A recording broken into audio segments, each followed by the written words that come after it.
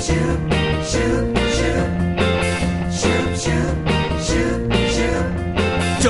Porgy, pudding and pie, kissed the girls and made them cry. When all the boys came out to play, Georgie Porgy ran away. He ran away.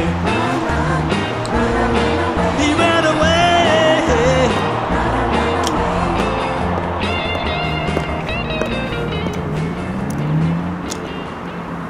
Hi, my name is Sydney Reed, and today we're going to be interviewing people from the MIT conference. Georgie Porgy, pudding and pie, kissed the girls and made them cry. When all the boys... So come on, I'll show you what's inside.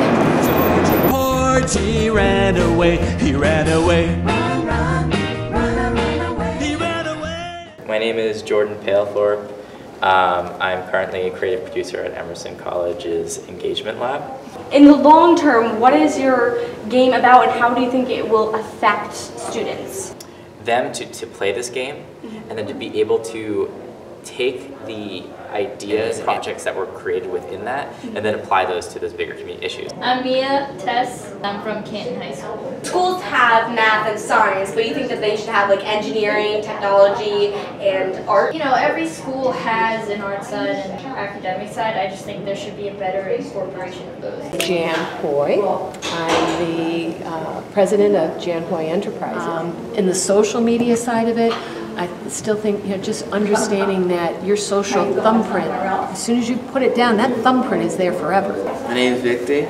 I'm here from Lynn English High School. So, what is your goal for things that you want to learn here today? I just want to learn the current technology that is used in TV production. Hi, my name is Kira. I'm from Heartland, Vermont. So what specifically have you learned about media literacy? So right when we got here, the keynote speech was amazing about how our technology is advancing and how we should be focusing as students on what computers can't do, like interpersonal skills and communication. I'm Scott Osterwald. I'm the creative director of the MIT Education. All people, particularly kids, learn more through certain kinds of exploratory activities. Okay, so all of that was just a description of Zenus, and I'm going to swap over to showing you what it looks like.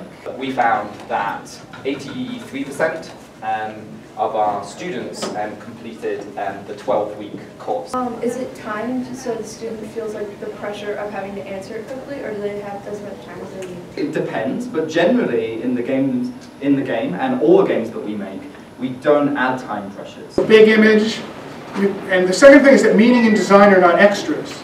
That students need to know this by the time they get to college. They need to understand the meaning of images, and they need to understand what is design, and they need to have practical experiences making meaning and making designs that are interesting. But concentrate on the 4 C's: critical thinking, communication, collaboration, and creativity. Hi, so I'm Ronnie from One Beyond. We're a local company here in Charlestown. We sell worldwide. We specialize in video systems. So this is an all-in-one TV studio that lets you switch between different camera angles and stream live through YouTube or Ustream and also record. So it's all very compact. But let me show you how simple it is to make a really professional-looking TV broadcast. So joystick control, I can make it to whatever I want to, and I can call up presets like preset 2, and it'll take me to a preset location.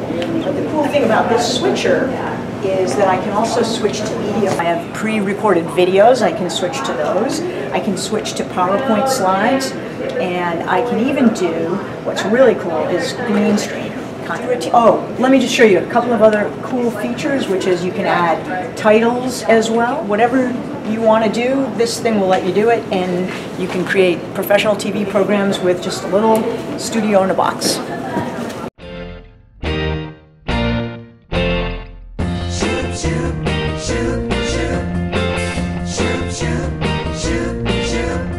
Georgie Porgy, pudding and pie, kissed the girl.